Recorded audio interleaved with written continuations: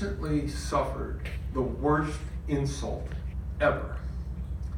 At Grand Central Terminal, our tour guide is explaining that during the Cold War, the U.S. Army had set up a rocket for publicity.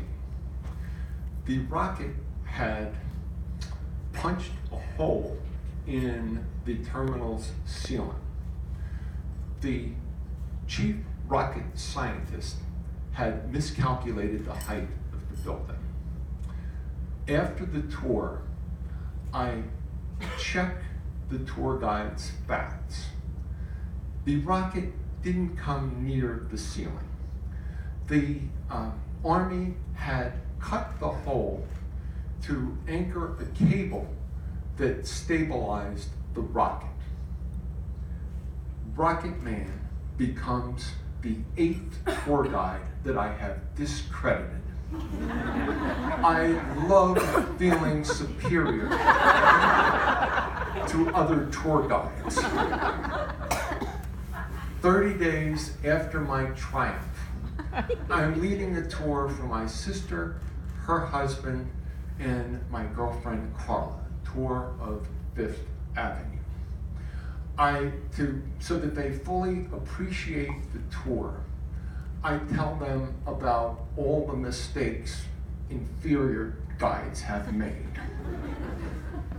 I dazzle them with fact after fact after fact. In St. Patrick's Cathedral, I point out the hats of the cardinals that hang above their crypts. We are approaching the upper limits of fun.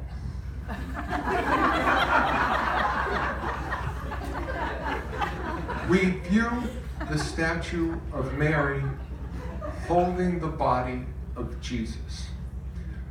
I tell them this Pieta is 3 times the size of Michelangelo's Pieta at St. Peter's Basilica.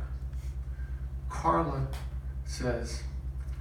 tells me, I think the Pietas are about the same size.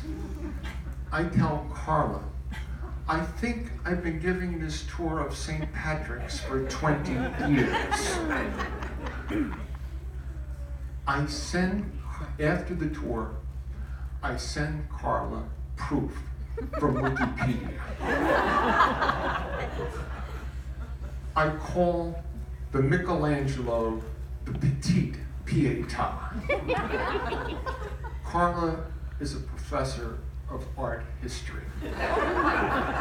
She sends me photos of both Pietas, and each are flanked by a man for scale. The Pietas appear to be the same size. I tell Karla, the man next to the St. Patrick's Pieta is a giant.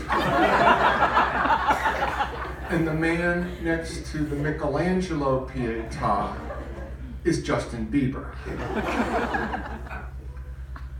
Karla sends me a photo of a crowd around the Michelangelo Pieta.